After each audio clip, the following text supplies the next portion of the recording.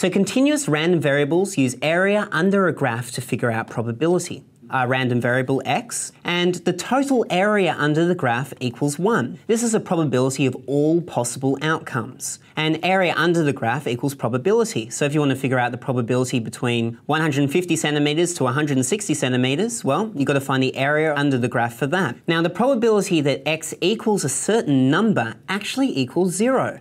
We know that the probability between 150 to 160 would be this area, but the probability that x equals 165 would be this line here, which actually has no area at all. And since there's no area, the probability of it happening is 0.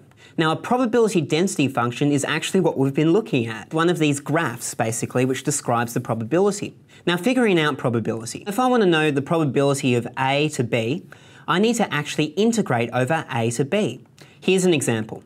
So we've got this function here, which looks a bit strange, but if we draw it out, it wouldn't be too bad. And we've got to find the probability that x is larger than 1. And this will usually be a capital X. So in order to do that, first of all, we just need to draw out this graph. So let's draw in from 0 to 2 is 0.5x, which is just a line.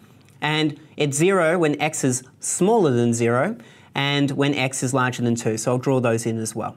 Now, the probability is actually to integrate between a to b. So the probability of x being larger than 1 is actually the integration between 1 and 2, which is this bit here. Because x larger than 1, the only area that exists there is between 1 and 2. There's no area at this point, so we don't need to try to figure out anything there. The integration of this, x squared, divided by 2 gives us 0.25x squared. And then if we chuck this in our calculator, this will give us 0.75. So this area here is actually 0.75. Now, if we integrate from negative infinity all the way up to infinity, that's going to give us 1 because all probabilities add up to 1. If we integrate between negative infinity all the way up to infinity, the area of this is going to equal 1. If we look at something like this, the only area that exists is in this bit here. If we integrate between 140 to 170, it's going to give us 1 because this is the total possibilities that could happen.